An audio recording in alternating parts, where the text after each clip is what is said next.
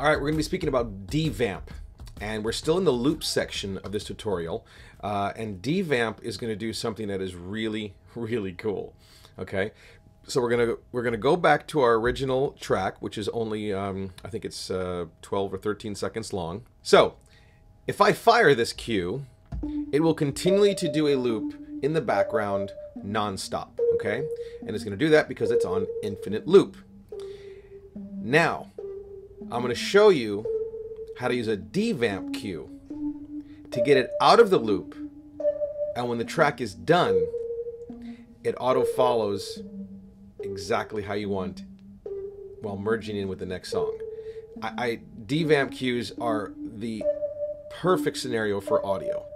So what we're going to do here is we're going to grab a devamp cue, which looks like that, and we're going to drag it right in between the first track that's continuously looping and the track that's going to take it off from that last part. Okay, we are going to tell it, just like a start cue, we're going to tell it to devamp that first cue by taking the cue and dragging it on top, the same way we did when it came to start cues or fade cues, anything like that. We have to tell it what the target cue is. Okay, if you're not sure what the target cue is, you can go to the target, and it'll show you right here. The target is 7 Rings of God instrumental. Okay, so also it shows it right here on your workspace as well.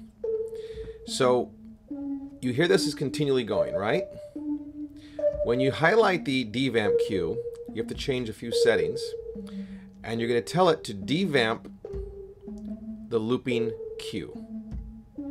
Okay, now that devamps the looping cue, and then the next cue, you're going to click this, start the next cue when the target reaches the end of the current slice.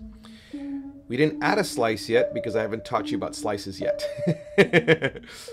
Okay, so now we are going to play our permanent loop in the background, which is going to loop forever. When I want that track to end, I don't want it to end by hitting stop at the right time of the song. I want it to end where it's supposed to end. Okay, and we can do this by hitting the devamp cue right now. Nothing happens